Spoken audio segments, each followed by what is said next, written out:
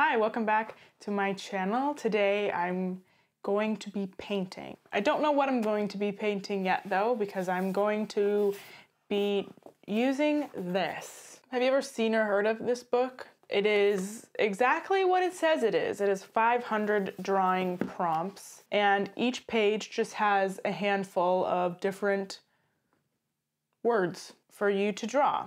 And I've been thinking about this book for a long time now, and ever since this year when I put out my video about me wanting to make more art this year and to expand my artistic horizons, I've been thinking about this book because in the art goals video I made, I talked about how I wanted to branch out and do different things, because when I grew up doing art, I just had one thing that I always drew or painted, and so I never branched out and actually did other things.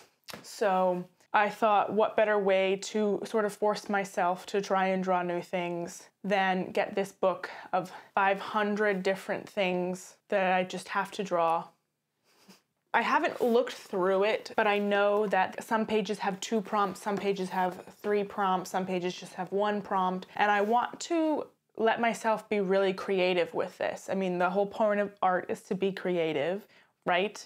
So I want to let myself have loose boundaries. I'm going to use this book as sort of like a way to sketch and brainstorm, and then I can take it wherever I want it. I can just do a piece in my sketchbook, or I can do a more finished piece if I really like the idea I'm working with, and I can use whatever medium I want. I want this to be really open-ended, but the only guideline is the prompt obviously has to be included in some way. So whenever I'm feeling like I need to create art and I need some inspiration, I think this will be a really useful book for me to have. So I'm excited to get right into it.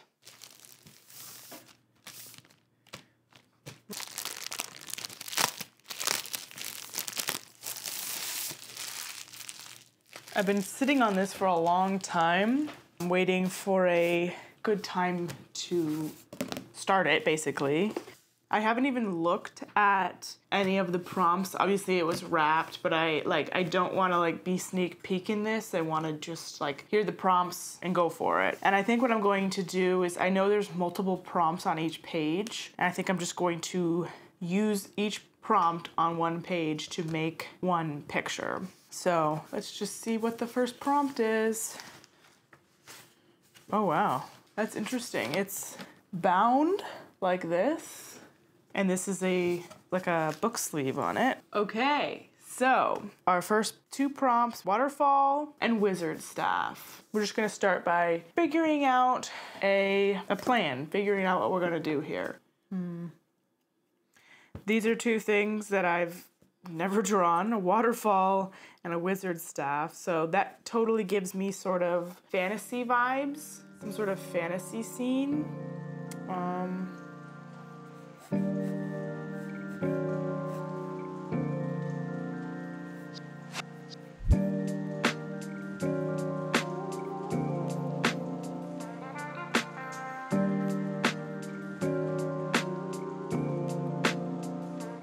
Little 2-tiered waterfall there, and a wizard staff. I mean, a wizard staff I feel like can really kind of look like whatever you want it to, as long as it's a staff, right? So the question will be, what type of wizard staff do I want here?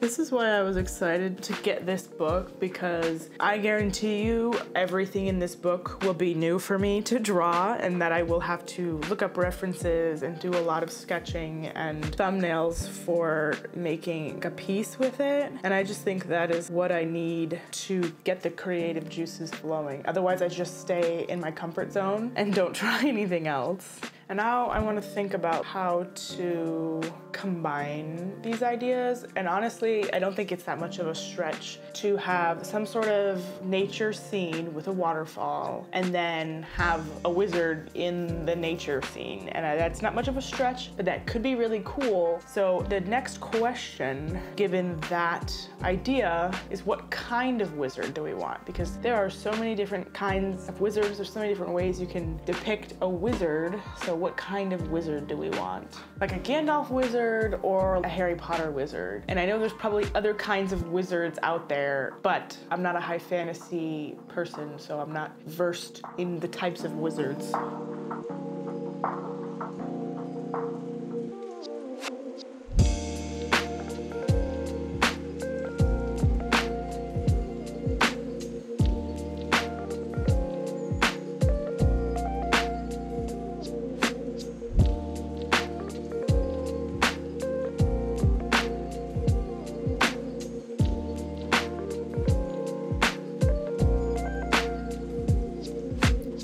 Put a puffball on it like this was a Santa hat. No, wizard. Wizard.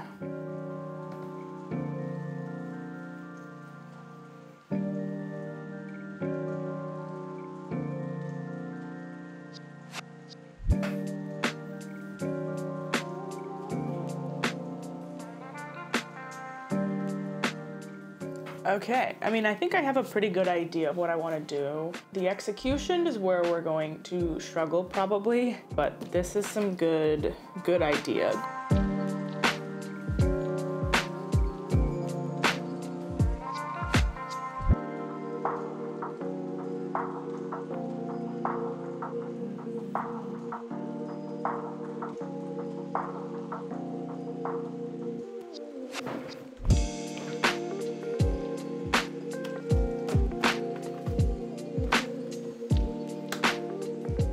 Now that my sketching and kind of brainstorming is a little bit developed, I think I want to start to sketch the main piece. Oh, I just broke it. I just ripped the cover. Oh well, this book is probably gonna get mangled anyway. This is what we're working with. I'm gonna go with some sort of landscape with a waterfall in it, and then we're gonna have a little wizard walking into the picture. That's the plan.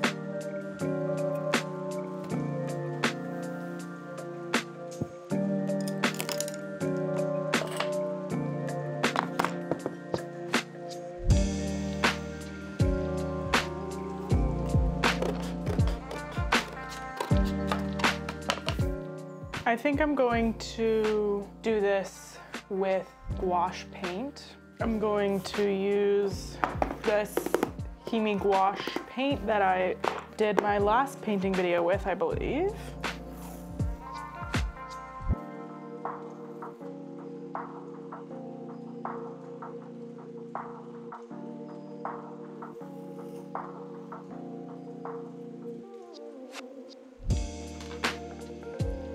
All right, let's get this party started on a Saturday night.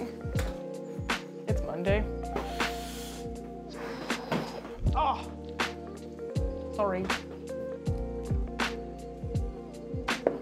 I still haven't like figured out the squash stuff yet. We're just gonna go for it.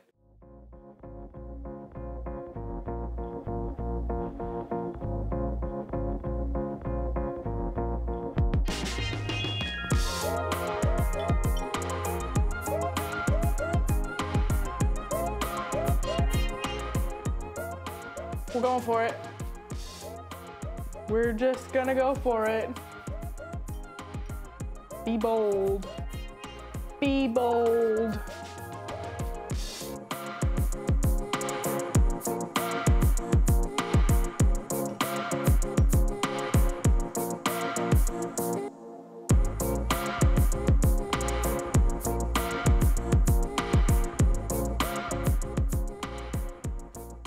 No fear, no fear. We are not afraid of painting on a piece of paper.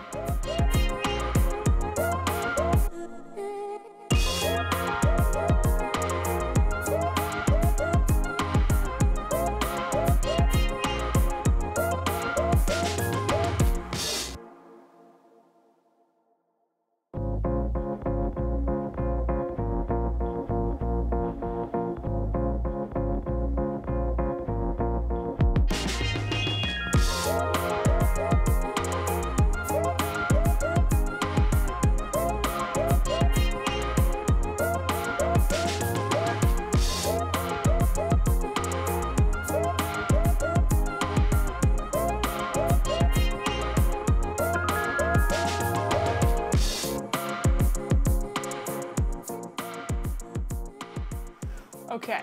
Oh, that seems crooked. And I just need to dial in a bit. So I've got like background, middle ground, foreground.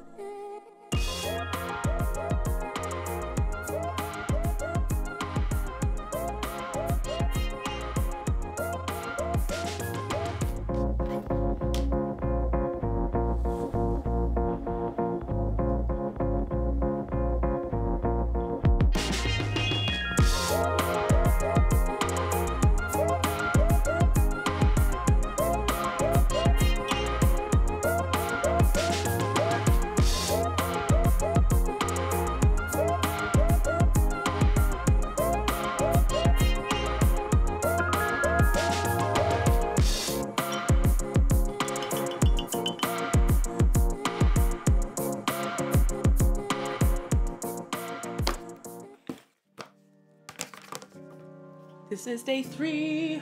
Yes, sir.